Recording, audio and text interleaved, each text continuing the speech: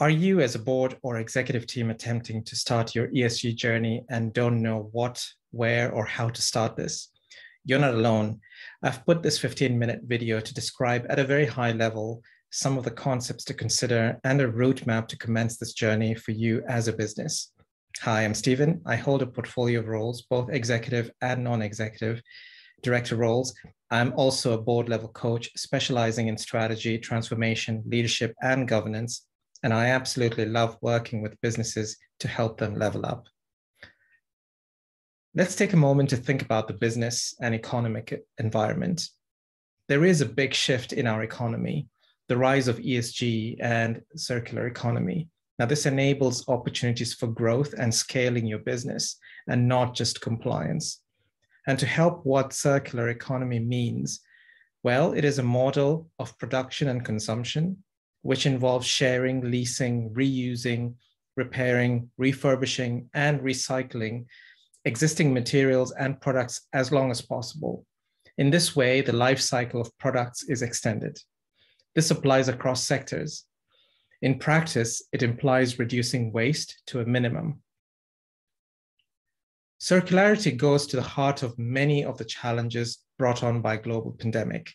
The needs to rationalize operations, rapidly transition to digitalize, to construct more localized procurement and supply chains, and to build resilience.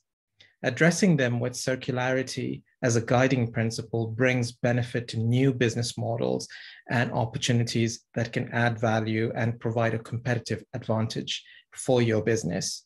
The question is no longer whether these global challenges matter to the financial services sector or to the oil and gas, or to any other sector for that matter, but how these companies are addressing them. And you can start this journey. We are living in an era where impactful and meaningful relationships across the entire ecosystem matter.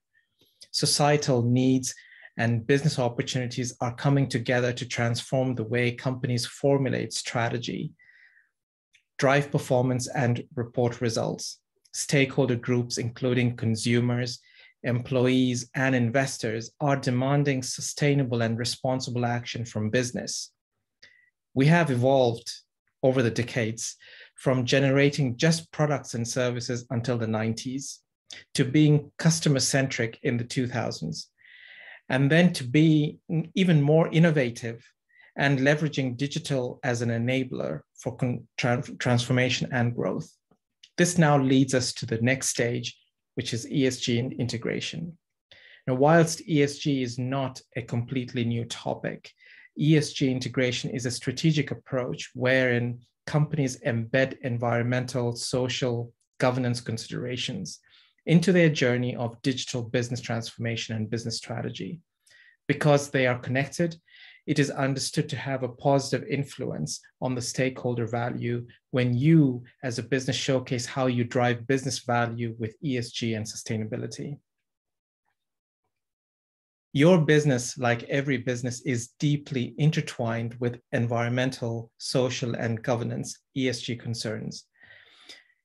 It makes sense, therefore, that a strong ESG proposition as part of your ongoing change and transformation can create value. So let's briefly consider the individual elements of ESG. There are 3 pillars, and several of these are not new, but what is important is where you are in the journey or awareness, definition, execution, and embedding to drive increased maturity on each of the following pillars: environmental pillar, social pillar, and governance pillar.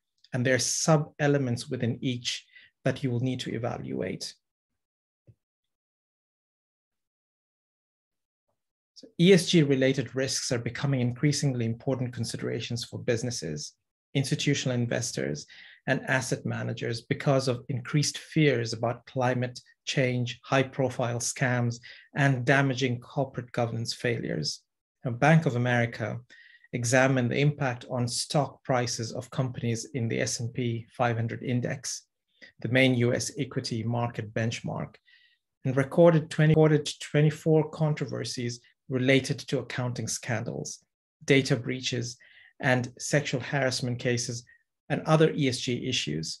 It found that these 24 ESG controversies together resulted in market value losses of about 534 billion. Think for a moment about those businesses that were impacted negatively by these controversies. Now, what about your business? What risks or mechanisms do you have in place to identify and manage? But wait, the exciting part is that they are winners, and you want to be in that demography. So you see, ESG integration is starting to sound like an important undertaking. As a business organization, you may be wondering, what is in it for us? In fact, there are some compelling reasons for starting on the journey to a more integrated ESG journey. For example, for businesses, companies ranked highly for ESG have been shown to perform better than average. Intangible assets such as brand reputation are growing in importance. So when hiring or retaining staff, ESG can be a strong motivator. Employees want to work for companies that demonstrate commitment to making the world a better place. Borrowing money can be cheaper if you perform strongly on ESG. Consumer sentiment is increasingly interlinked with ESG concerns. Having the potential to impact the bottom line via greater efficiency, environmental, social, and governance matters can directly impact your top line. Often heard in today's boardroom and C-suite is a mixture of anxiety and enthusiasm about environmental, social, and governance ESG issues. So what risks are we sitting on? The leaders and investors are asking because pressure for business growth and ESG disclosures are just around the corner. Other questions like, how do we measure and manage them when there are no common standards? Where should we focus when the list of potential issues is a mile long?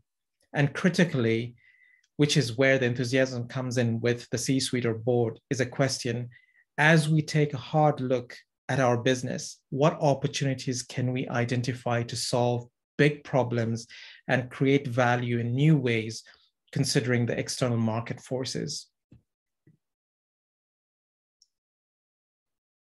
So therein lies a big question. Where are you and where do you begin? So understanding how you are performing and rank against your peers and defining the key principles to underpin your vision is key to setting that right priority and executing against them. There are opportunities to take on the build of incremental innovation and change or radically build new business models related to ESG or wider transformation as a whole or in increments in an agile way. So the answer to these questions is interrelated: strategic reinvention, leadership drive, and ultimately wholesale or subcomponents of business transformation. Not only are those dimensions interdependent, but each of them can create momentum that helps fuel the others. In industries as varied as financial services, oil and gas, consumer goods, telecommunications, manufacturing, and hospitality, and other services, companies are striving to build trust among and deliver sustained outcomes to their stakeholders. They're doing so by tackling these three imperatives or challenges. Strategic invention is to rethink basic strategic questions about where and how to compete and how to integrate and to keep the program separate. Board and CXO leadership and cross-functional collaboration, where senior leaders have a critical role to play in driving this agenda in the areas of empowering stakeholders, enabling change systems, and transforming the business. Business transformation, which is not separate from ongoing digital transformation endeavors that you might have, but which will inform and build on them, redefining their context and their purpose. So you see, competing business priorities, reporting standards, and leadership commitments hold ESG back, even in companies that prioritize ESG issues. So it is really important to tie this into the overall strategy and growth agenda, and it's never too late. Remember, client expectations and regulations have changed at a pace and to a depth that couldn't have been anticipated. What was market leading 2 or 5 years ago is market baseline today. Many organizations who already had plans to evolve their change, transformation, and ESG capabilities are realizing they need to accelerate and aim higher in what they're trying to achieve. Those businesses who will remain relevant are investing in transforming their whole or parts of their organization. And it's crucial that those investments target the right outcomes and achieve them efficiently across your corporate strategy, your clients, the investments, and regulations. Building these interventions and strategies will enable your business to experience a new future state with your customers and your wider stakeholders in the ecosystem alongside with you. So again, where do you begin? Well, if you don't know where you're going, every road will lead to nowhere. You need to understand where you are today and define how you want to differentiate yourself from your peers with input and buy-in across your core functions from the outset. Regulation. What is on the agenda of regulators and policymakers in your jurisdictions? What regulations are your clients subject to?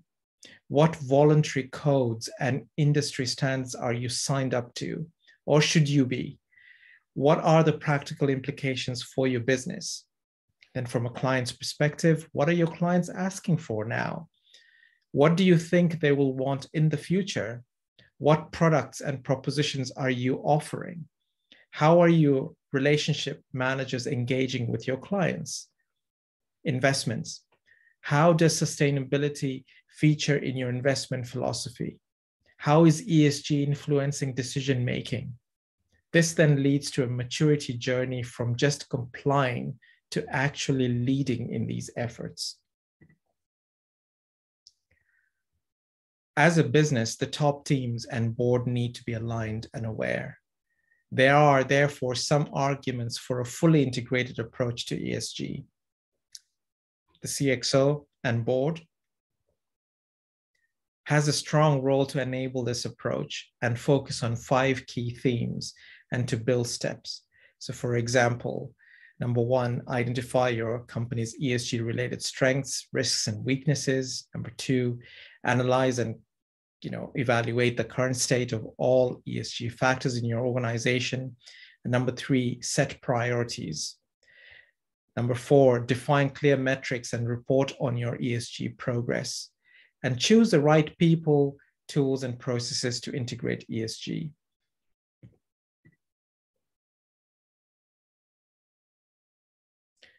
Achieving your organization's ambitions in the next stages of transformation with ESG will be a journey.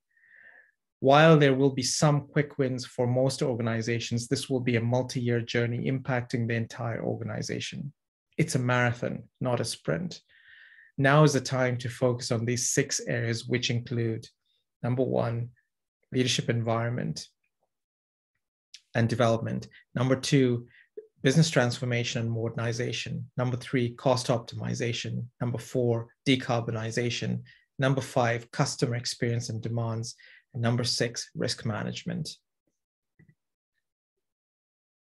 This requires a coherent roadmap that encompasses these 7 steps provided on the screen and a set of principles such as designing the target state ESG and responsible investment operating model with clear accountabilities and responsibilities, defining your branding and market strategy, agreeing the levels of alignment, creating a realistic implementation roadmap, mobilizing nimble governance to successfully guide the transformation. And it's important to leverage an ESG framework. There are ESG transformation frameworks that's available that would enable you to structure your journey and address the immediate priorities, challenges, and long-term vision. And that would enable you to pick and choose the areas that you need to focus on and how to actually accommodate the challenges and bring about your priorities and deliver them in the best possible way. In line with the earlier messages in this video, right now there are 3 opportunities you can focus on as a board and executive team. Number 1, transforming the business. Number 2, empowering the stakeholders. Number 3, enhancing or changing the systems. So I'll conclude shortly, but before that, there are 5 key takeaways from this video. Number 1 is integrating ESG and leadership development, business transformation into investment decisions, and the processes for becoming standard for long term.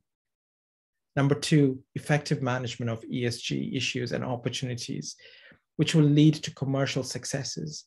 Number 3, linking ESG to strategy, the business model, risk management, and governance provides important benefits in relation to internal efficiencies and stakeholder confidence. Number 4, it's imperative that companies like yourselves demonstrate how they have identified material ESG issues. Materiality is important. Number 5, business successes in the 21st century will be defined by more than just financial profit. Ethical issues impact economic outcomes.